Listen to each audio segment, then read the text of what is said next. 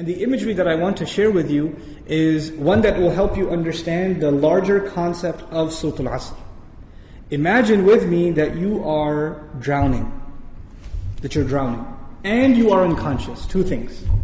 You're drowning and you're unconscious. Do you have a lot of time? If you're drowning and you're unconscious, do you have a lot of time? No, you don't have a lot of time. Which means your time is running out. And you know in Arabic, what word is used for when time is running out? The word for that is al Asr.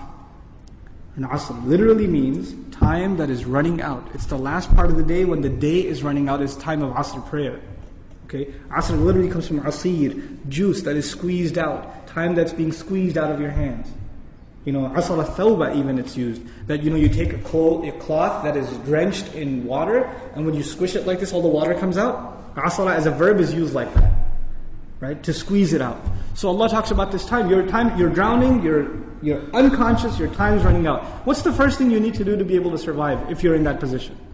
If you hope to survive, what's the first thing you're going to need? What do you think?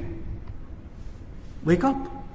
That's the first thing you're going to need. If you're unconscious, then you're finished. The very first condition has to be you have to wake up. And even if you were in the most wonderful dream, and in your dream you were enjoying the greatest success, you're driving a Ferrari down, they have these car commercials with the hills and the highways on the side, the water on the other side, right? You're in one of those cars, the top's been dropped off, and you're just cruising along the highway, enjoying life. That's your dream. But when you wake up, what do you realize? You're drowning. You're underwater. That's the first condition. You have to wake up. Once you do wake up, you say, oh man, this is a nasty reality and I was enjoying such a good dream. I should go back to sleep. If you do that, what kind of person would you be? Insane.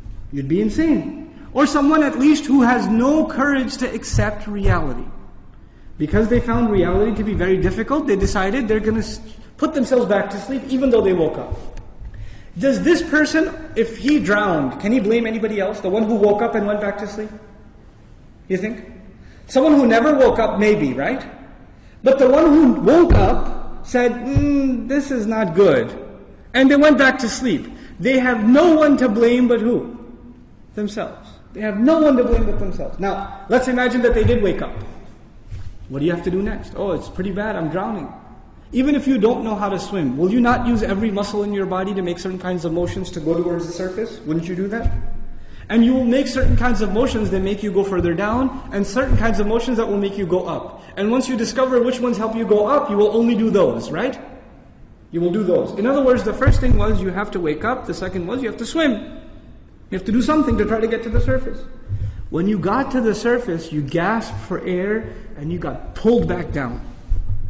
You got pulled back down. And you know who you got pulled back down? You won't believe this. There's a chain around your foot, and your relative, your cousin, is sleeping, and he dragged you down. And now you're drowning because of your sleeping cousin. What do you have to do now? You got to wake him up. And you're not even waking him up because you want to save him. Who are you waking him up for? Maybe you want to save him, maybe. Maybe you don't even like your cousin, I don't know, right? But what's the point? The point is you're trying to wake him up because if you don't wake him up, who's also going to drown? You yourself. So you wake him up, and he says, man, I was driving a Ferrari, you woke me up for no reason, I'm going back to sleep. Forget you. Can you just say, okay, well, I didn't like you anyway, suit yourself? Can't do that. If he goes to sleep again, what are you going to do? No, man, wake up, let's go, you can't give up. You can't not accept reality. And you have to keep trying to wake him up until he finally says, okay, fine, what do we do? He says, you say to him, let's swim together. Both of you come up together. The third time, you both get pulled down by your grandmother, by your aunt, by your neighbor, by your son, by your daughter. Does the process continue? The process continue? There's a 4-part process to this people surviving. The first was they had to wake up themselves.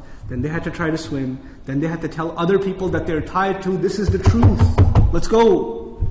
And even if they got tired and one of them said, man, I can't do this anymore. We've been doing this now over and over again. I don't know if I can do it anymore. And the other one says, no, We are all going to survive together. You have to do this. Come on, let's go, let's go, let's go. Keep going, keep going. You ever seen those kinds of movies where they're trying to escape from some army and one of them gets tired and says, I can't run anymore. And what do the others do? Come on, let's go. We can do this, we can do it. And they get him to run anyway, even though he thinks he can't run anymore. They work with each other because their survival depends on each other. They work together desperately. What does Allah say at the end of this surah? First He says, إِنَّ الْإِنسَانَ لَفِي Wal Asr, first of all, time's running out.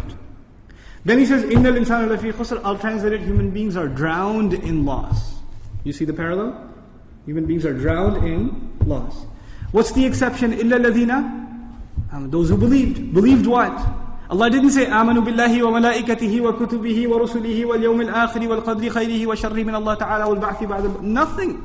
He didn't mention anything. Even though all of those things are included. According to the siyaq of the surah, the context of the surah, what is the first thing these people have to believe?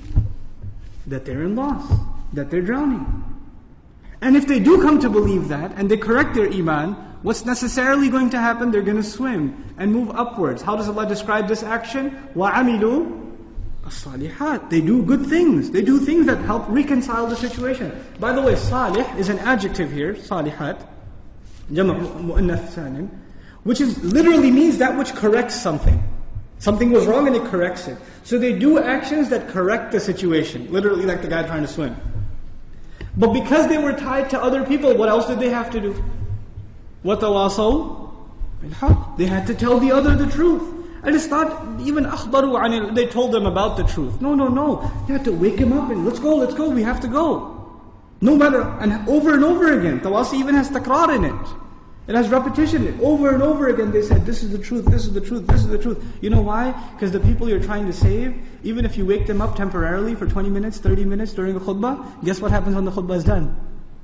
They go back to sleep. They start drowning again. So what do you have to do? You have to go and wake them up again. Then they get sleepy again. Then you got to wake them up again. This is tawasi bil haqq. And you might get tired of doing it. You might become impatient. So Allah also adds, وَتَوَاصَوْا بِالصَّبْرِ. You got to keep doing it. Sabr means consistency, constancy, perseverance, patience. You got to remain on point. You got to keep doing this.